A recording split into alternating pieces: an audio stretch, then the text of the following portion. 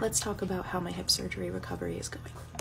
So a lot of people look at me now and have told me, oh, you look 100%. And the truth is that I'm probably at about 50% in comparison to what I will feel like once the full year post-recovery comes. I had a labral tear in my hip, and that was repaired via hip arthroscopy.